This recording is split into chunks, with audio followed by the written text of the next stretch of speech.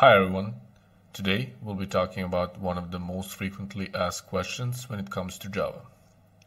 Interviewers typically use it to kick off the interviewing session and see whether a candidate has some basic knowledge about inheritance in object-oriented programming languages. So, without further ado, let's get started. Does Java support multiple inheritance? It is always nice to start answering by explaining what inheritance is in general.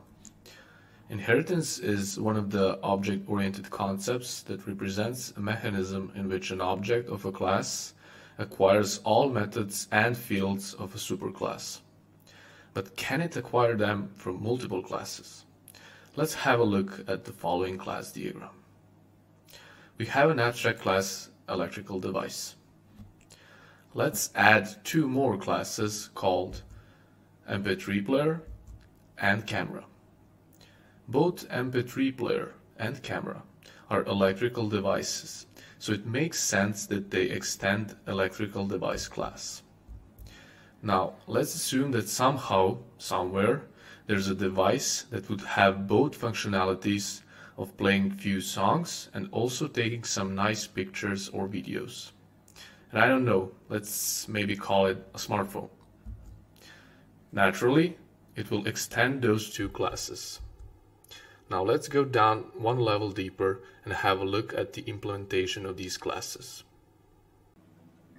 Here we see an abstract class electrical device that we mentioned previously.